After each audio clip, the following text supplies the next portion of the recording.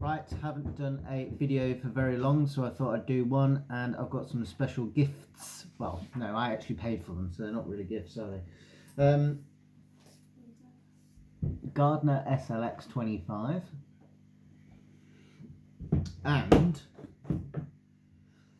Gardiner SLX 30. Now, I'm quite fond of the Gardiner poles, specifically not so much because of the carbon fibre, because I think that's basically the same on most poles. The rigidity of all the poles that are carbon fibre are pretty much on par. You might disagree with that, I'm not sure, but I like the clamps. So you can see the clamps here on the Gardiners. Now the plastic and the build quality of these clamps is absolutely brilliant. If you open up the clamps, they have a shim built into these, which helps with the quality. You can adjust the clamps here as well. Let's try and get a bit closer. So you can tighten them once they start to wear, because you'll find that the clamps after a while, I mean this will be after years, they'll start to wear at this section. So to stop them spinning and twisting, you can tighten them up, or you can repair the pole or buy new poles. So that's why I go for those. I needed slightly longer poles. I've been using an SLX 22 and then CLX 22. The CLX 22 is a lot less rigid, so I would definitely recommend, if you can afford it, to go for an SLX pole with full carbon fibre. But I went for the SLX 30 because that's significantly longer than the 22. So some things like skylights and stuff can be quite sat back. So I've gone for an SLX 30 to give me a bit more height on those. Now it's significantly heavier actually as well, so that's something to take into consideration. Even from the SLX 25, it's a lot thinner, the pole to hold, and it's significantly lighter, that one is. So if you get in the bigger poles, obviously there's more sections, that's why it's thicker and it's heavier. But that is significant weight difference, so you bear that in mind in deciding what sort of brush you're probably going to put on the end as well. And they are not cheap. I mean, this pole on its own is probably £400. Was it £400? So I'm just asking my wife. So about £400. And then the SLX 25, I think, I mean, that was probably 200, nearly £300 that pole as well. So it's not a cheap thing to be into, these Gardiner poles, but they are some of the best poles going. Brushes. Show you this one, which is the brushes that we have been using, and this one is, what do we call these ones? So this is a sill brush, but it's the universal, that's it, it's the universal sill brush. Now we was using sill brushes before this, which are even bigger splay on those, so getting used to this was interesting. But we quite like these especially with the blue bristles on the end, because they can help with the brush knocking against the sides of the frames, so that can protect the frames. But also, if you've got something to really scrub off, these are short, harder bristles here, so you can actually press against the glass and you can scrub away, you know, if you've got some bird mess or something like that. That makes it a little bit easier at the sides. Whereas the new brushes I got, and I didn't get these brushes because they were not in stock, unfortunately, so I probably would have got two of these, but I thought I'd change, I'd do something a bit different. I bought these brushes, two of these. Now these are the Supreme medium soft brush from Gardiner's, so they've got a long bristle length. The splay is pretty good on the glass, so we're going to see how they go. That's very soft style. So I'm going to see how they go. But the problem with those, potentially for us, is we like to clean the sills quite well. And it's not a sill brush. I mean, you can see that it's not going to be as wide as a normal sill brush. So we'll have to see how we work with that one. But probably in the future, when things are back in stock, I'll probably go and buy those other sill brushes. Now, the other difference with these brushes is they've got these new sockets on here. So on the original old ones, you'd have the brass connectors, and these are notoriously difficult to remove or disconnect the pipe from. You would pretty much need some boiling hot water to get those off. It's ridiculously difficult to get off if you needed to. So what they've done is they've got these little fittings now, if you can see that, with a push fitting. So what happens is these now slot into the top. You then use a little tool that they supply, which sits on the top, and then that twists them and locks them into position. So they look like that. And then what you would have is you'd have obviously your connector at the top of the pole, where your pole hose is going into here, and then you would then plug those into there, which are push fittings, so you could release them whenever you needed to. And then if this wore down and you need to change that, you can buy some new ones, use the adapter, undo it, and it comes out, and then you could replace them. So I think that's a far better idea from Gardiner. So it'd be interesting to see the longevity, if any of this area wears at all, how long these particular things last. I mean, they're not brass, they are plastic, so things could potentially break on these. So we'll have to just see how long that they last. Plus, push fit fittings are notoriously difficult once they've been worn in to get stuck, and they're difficult to get out. So it'd be interesting to see if you can get the pipe out of there easy enough. So we'll have to see, but I think it's a good idea.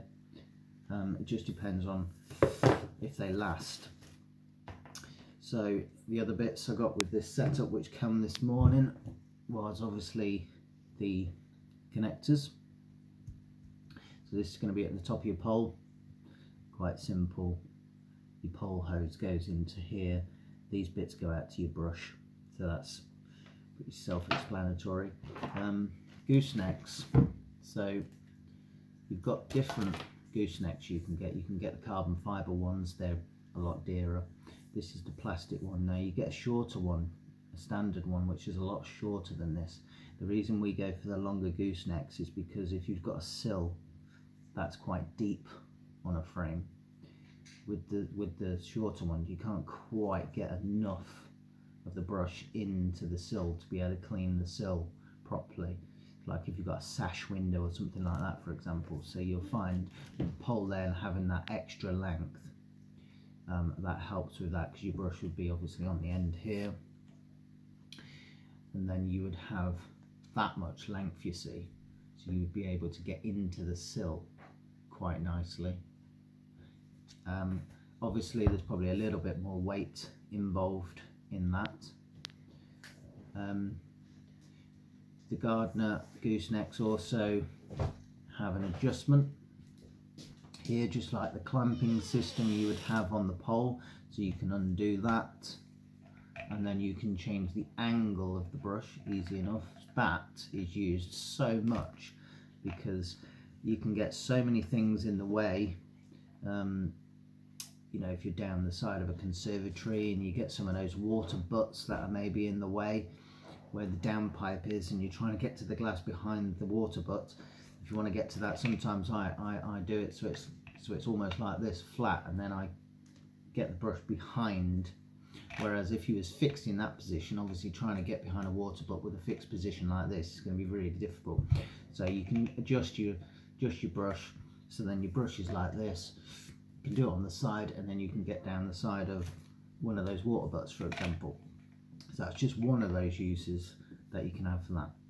Now the hose then on this that you get, it comes like this. Now Gardiner stick these on so you can release that, and then you can take the whole brush assembly off the top of the pole and separating from the rest of the pole hose. So if you wanted to, if you had several brushes set up, you could just disconnect there, pull the whole brush off,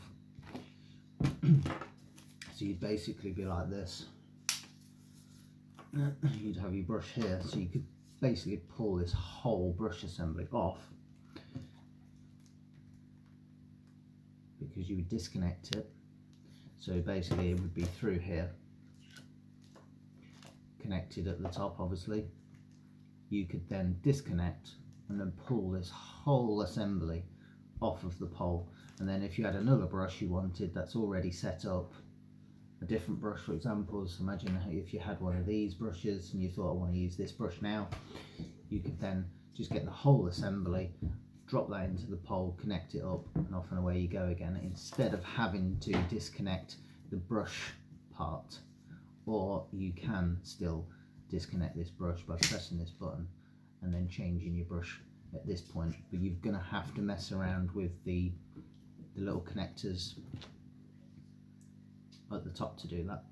So this idea of Gardiner's is quite quick, but for me I'm going to be taking that off and I'm going to be putting a univalve on there. So that's a water saving device, so I can basically pull the hose at the bottom and that will turn the water on and off. So I'll be removing this and putting the univalve on because I don't particularly need to change the brushes that often, and if I do then I'll probably just take the brush off the front, off the top like that, and then stick another brush on. So that's the way that that's set up. So it's a nice setup from Gardiner's. It's well thought of. The hose, you can choose whichever hose you want. Now the actual hose that I got delivered like this is enough to go all the way up inside each of the poles, so they're made up to the size of the pole that you actually order. Now I've gone, this is the orange PU hose. Now this hose is generally for hot water. The reason I've gone for this is because I'm going to be using the univalve with this pole, so it's a bit more solid, this pole. It's a lot harder than your normal all-season weather hose that Gardeners do, which is a lot more flexible and soft. And if you've got a univalve on the end and you're pulling the hose all the time, you want a hose that's a lot more stiff. So when you're pulling all the time on it to turn the water on and off, you want to have it basically a lot stiffer, because then if you've got the other pole hose or something that's a lot more flexible, you might pull that and it might not turn the water off because the hose itself is flexing too much. So you want to lose a bit of that flex by having some hose like this, which is a lot more stiffer than your normal yellow hose that you get. So that's it. So I am going to have some fun playing with all of these new things. The SLX 25, not cheap poles, but excellent clamps. Undo them, poles slide just like this, then clamp, next one, and then slide that section up. So that's how they work. They're very smooth action as well on there, they're not hard. You can loosen them as well if you want them to be even lighter, but I think Gardeners generally set them up so that they're already set up so it's kind of the right sort of setting, so they're solid and easy to open and close at the same time. So I think the ones I've had for probably about 5 years, and I really haven't changed too many settings on these, so they're pretty good life on these. Other things you get was just the free gifts really, which are the beanie hat, but not the beanie hat, the baseball cap, and then a beanie hat, because I bought two. So very generous Gardeners, aren't they? I mean, a hat for this pole, the SLX 30. So I got a free hat for buying a £400 pole. That's very generous, Gardeners. And then I got a beanie hat, a beanie hat for buying an SLX 25. So 300 quid and I got a free beanie hat. It's amazing. And funny enough, look, I mean, you can go around cleaning windows, advertising Gardeners. Maybe Gardeners should, you know, do printed ones for your own business, so I could have my own business name on there. That would be something, wouldn't it, instead of advertising their business. After I've just spent £700, I'll go and advertise to get them some more money. It's quite funny, really. But anyway, that's all of the stuff. Any questions, just put them in the description and I'll get back to you, or show anything I missed off or anything like that, and I'll have a play with them, and if I notice any things that could be improved, then I will upload another video.